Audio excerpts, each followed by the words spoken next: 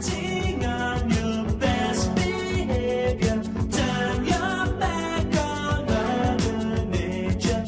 Everybody wants to rule the world. Welcome to DesignerDigitals Tip of the Week, February 27th, 2010.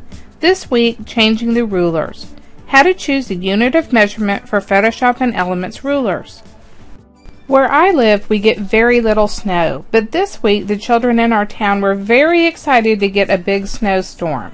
Where we can usually measure our snowballs in inches, this year we had so much snow that our snowballs were measured in feet instead. When you're working in Photoshop and Elements, you can measure snowballs or any other page element using the built-in rulers. To activate the rulers, select View, Rulers from the menu bar, or you can use the keyboard shortcuts. In Photoshop Elements, you'll press Shift-Control-R. On a Mac system, that's Shift-Command-R on the keyboard.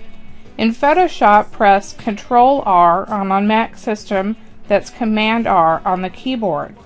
Once you have the rulers activated, double-click on the ruler to bring up the ruler preferences, where you can change the unit of measurement from inches to pixels, centimeters, millimeters, points, picas, or percent. To save your changes, click OK and return to your document.